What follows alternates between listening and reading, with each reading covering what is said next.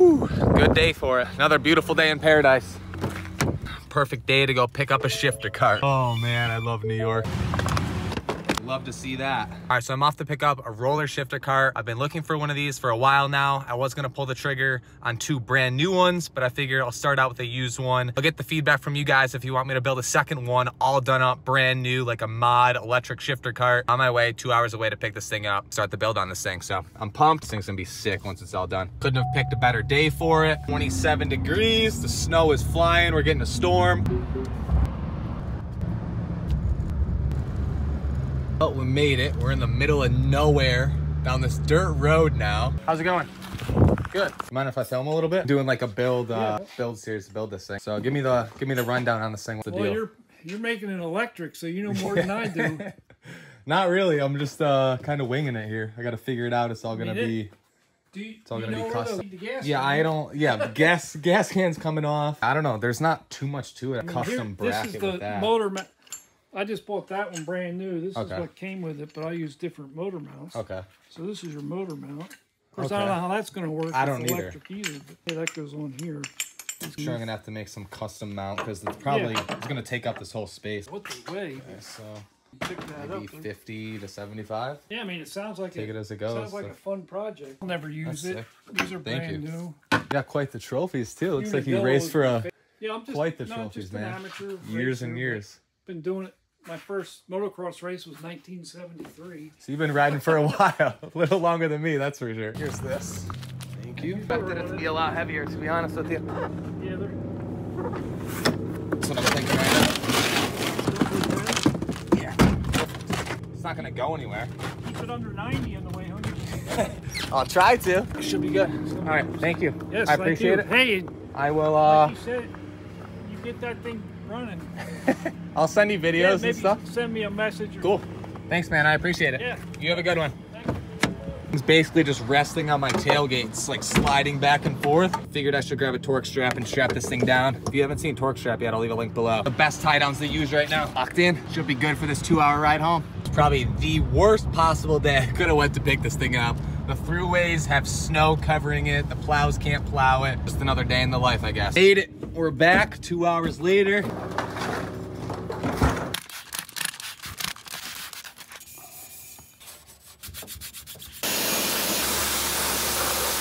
All right, so finally, I got a package in from Electric Co. As you can tell, we got the shifter cart ready to go to start on this build. I'm pumped to finally start on this thing. So we got a full box of parts from, like I said, Electric Co. Same company that builds those Razor 72 volt pit bike kits. I have a full box of parts to go through here. I have a new 428 sprocket, the stock sprocket, super small, and the chain definitely would have snapped. The motor setup that we're using, so upgrade to a 428. All the electronics, the electronic throttle, on off, all the wire harness to make this thing work. We have this big beefy controller, already has plugs on there, so I can use my Chai battery, 72 volt battery to run with this, so I can go back and forth to 72 and the 60 volt max. So this thing's definitely gonna push out a lot of power. Then over here we got the motor setup. This is the kit that Electric Co sells, a 70 horsepower, a 90 horsepower, pretty much almost 100 horsepower motor kits. Leave everything linked below in the description if you're trying to do a similar shifter cart build, electric dirt bike build, anything like that. This is the perfect setup to do it. Mounting in the way I'm gonna do it's tricky. I have 2 different options. This would be, I bought this hole saw, the steel hole saw kit that I was gonna cut. I have an 8x8 steel plate that I was gonna drill a hole into and actually go over the top of the motor, then use these bolt points. But I've since changed my mind. I'm gonna use the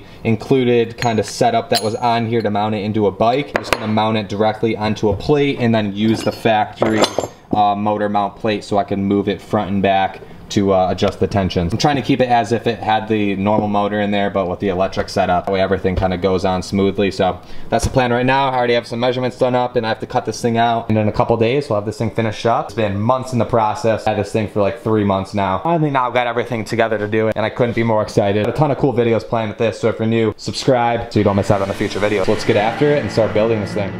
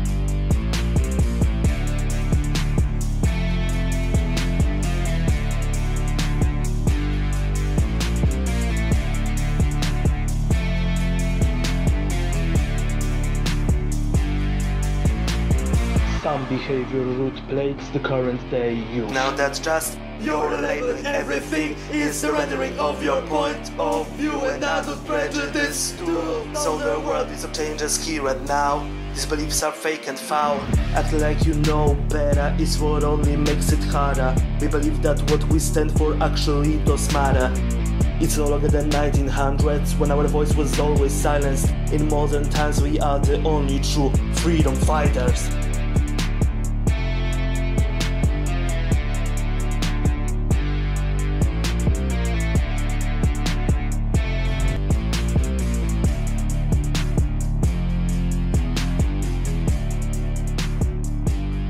Alright, so quickly cutting into the electric shifter cart build, I want to thank Mouse Cases for making this video possible. So if you haven't heard of the Mouse Case, this is an indestructible case for your phone, along with it having this really cool mounting system on the back of the case, which allows you to use their accessories. I already have it on my Surron over here with the bar mount. It can pretty much fit to any handlebar. So with all the Mouse Case accessories, they have this locking grid system, which is on the back of the case. It actually uses the MagSafe, which is the ring right here, and on the back of your iPhone.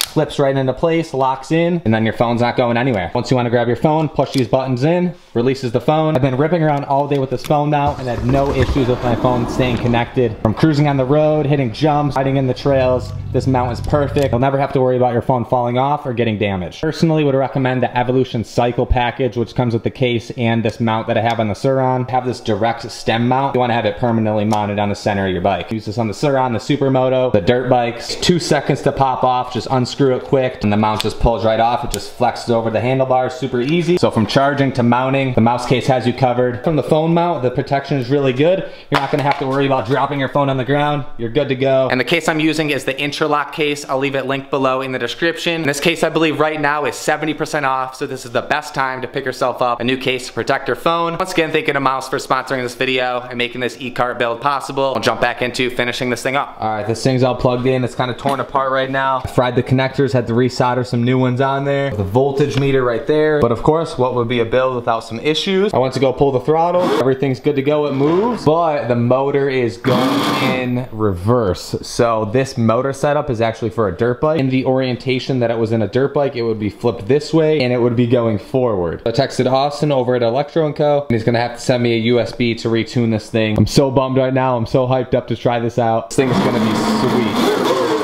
New gearing coming. We're gonna try and see what the top speed is. I think this setup right now will be around 65, 70. And with the high speed gearing, I think we can get it over 100 miles an hour. If you're excited to see those future videos, throw a like in the video. Subscribe if you're new. You guys let me know right now. Should I pick up another shifter cart and do a second e-cart build? Should I pick up like a 125 two-stroke one and race it against the Electric Kart? Electric Co is down to do some other electric builds. Give me some ideas on some other vehicles I should make electric. I've done the bike builds for so long, but I want to build some cool different stuff because I know we can build some cool stuff that nobody's ever seen before. All right, and finally, months later, we have the e-cart finished up. This thing came out so sick. I'm so excited to try it out right now. We've got the 72 volt Tri-Battery Systems battery for my Surron in here. That's why I think I'm still gonna call it a Surron cart, even though the motor is a little bit bigger than what would come in a Surron. Surron cart is finally finished and ready to try out. I got a new screen mounted up. I decided to, this is the on-off switch, and then I have 3 different power modes right here. As you guys saw, I decided to utilize the fuel tank. I can't put the cap back on there, but at least I can fish some of these wires through to kind of make it look a little bit cleaner. Got everything out, so the controller's underneath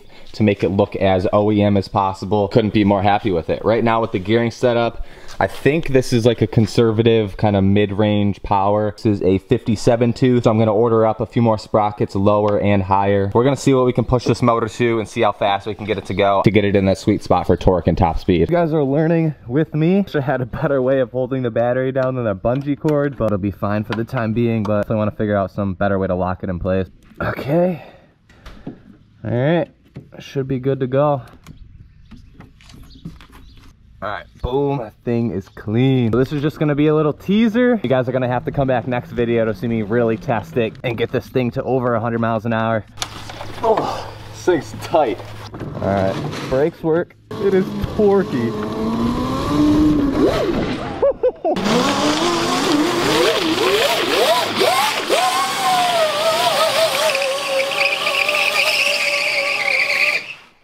This thing is sick. I've got it in the lowest power setting, gear 1, and we're gonna see what this thing can do.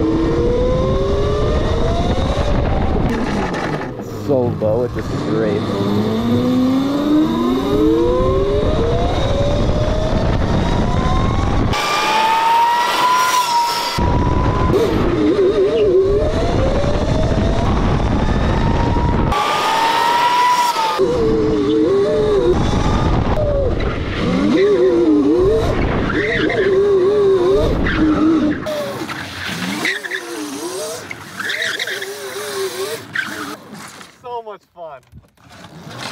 Put it in the medium power now and see what that can do.